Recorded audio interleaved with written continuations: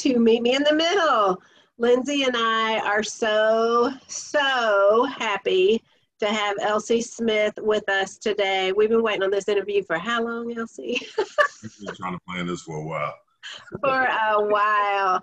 So, hey, we are going to jump right in because there's so much great stuff to share, for him to share with us, and we're just really excited for you guys to get to know Elsie Smith. He has started an organization called, well, it's affectionately known as Our Father's M.A.D, which is kind of like an acronym for Real Fathers Making a Difference. So this segment, we're going to kind of go into what all that means. It has to do with mentoring youth, but we're gonna pick it apart and pick his brain, and we're just gonna make the most of this opportunity today. We're just really excited about it. So yeah, I want to start out with a question first, and then Lindsay can pick up after that. But I want to know, what was the seed that was planted in you that said, I want to help, mentor youth? I mean, tell us about your story and how that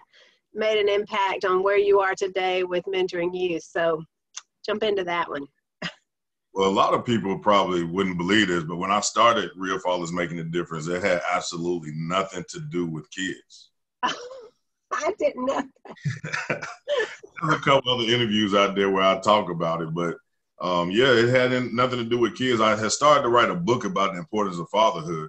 I realized in my circle of friends and people that I knew and associates that most people didn't have their father grow up in their lives from birth on up until, either the father wasn't involved at all, or the father left out of the picture, or either the father came into the picture, later on in life. And it was a pattern that I found, even when you hear people accept awards and celebrities, you hear speak about the fact that the father not being there, and they, in spite of that, they still was successful.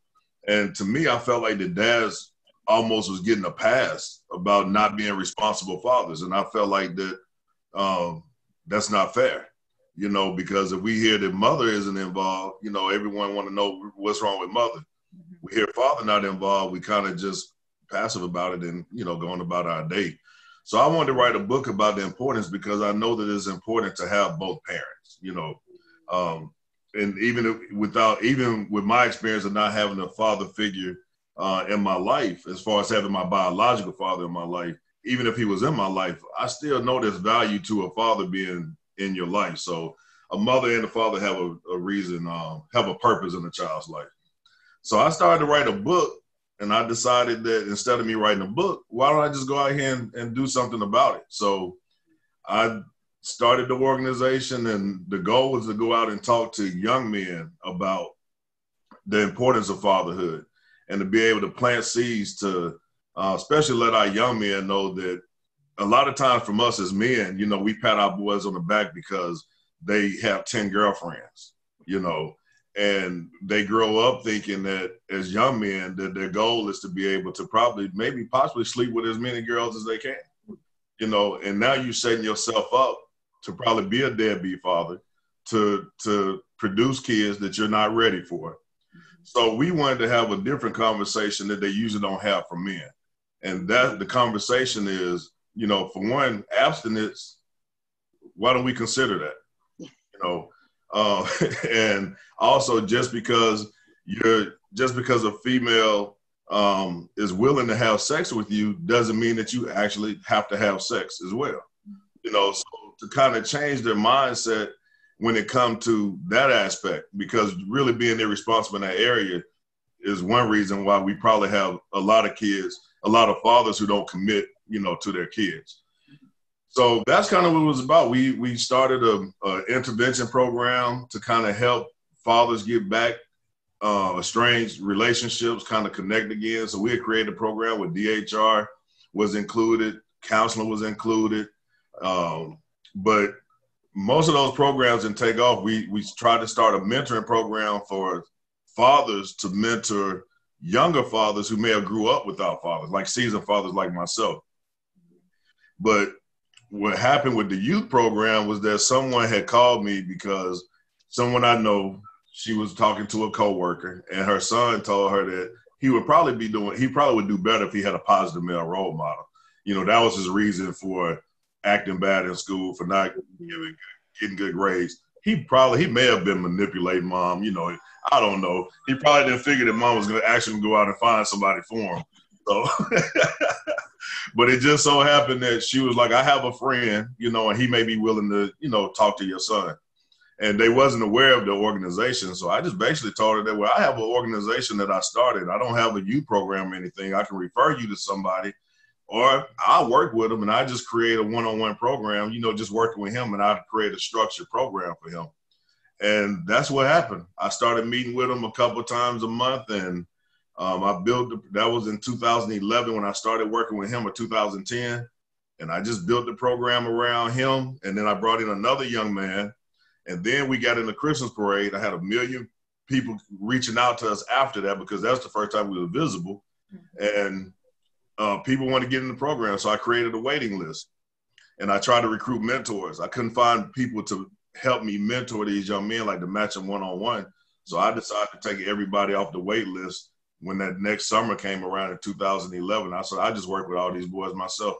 And that's where it started. So that's how the youth program actually started. And from that, the organization just began to transition and transform. So God had a whole nother plan for what it is that Our Father's M.A.D was birthed for. I thought I was supposed to be doing something else, but I think that this process right here is probably even better, because we're sowing into a whole lot of young men now that they can be the ones who help close the gap and begin to set the examples for their peers and for their little cousins and, you know, different people to be able to follow in their steps to make some better decisions when it comes to this fatherhood, you know.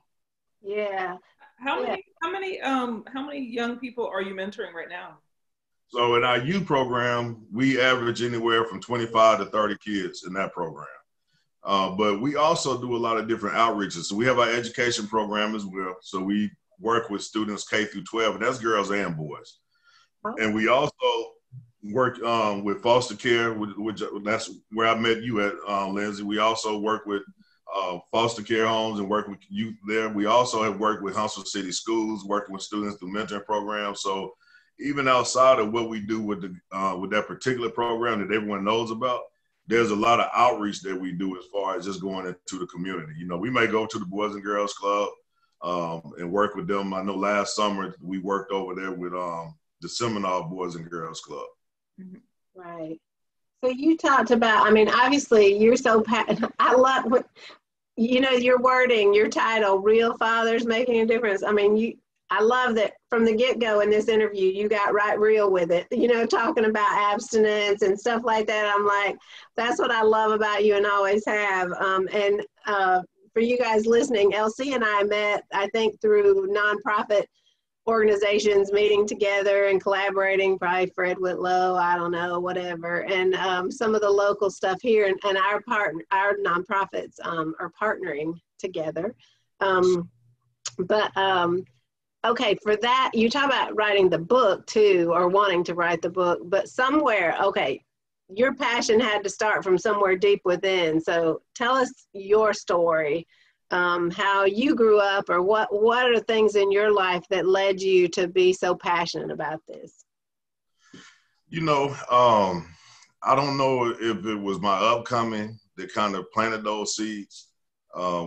Life was a little difficult for myself coming because my mother had a mental illness. She was a paranoid schizophrenic. So by the time we was in junior high school, we saw it developing. But once about the time I got to the 8th grade, I think she was like fully into her mental illness with no treatment and no help.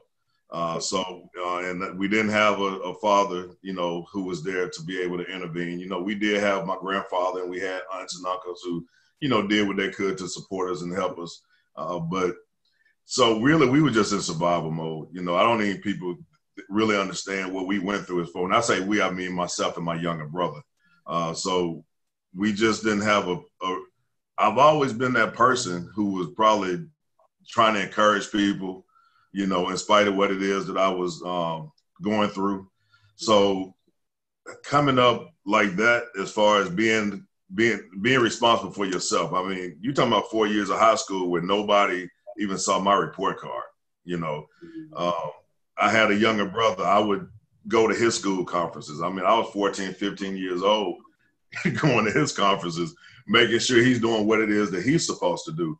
So, and I'm not even sure, I think that's just who it is that I am. That's who it is. That's the kind of character that, that's the person that God just made me. So it was more so natural for me to be in an element of being able to actually go out and support other people and help other people, because that's just who it is that I am. I'm not even sure if my circumstances actually could have hindered me probably from living a life to be able to do that.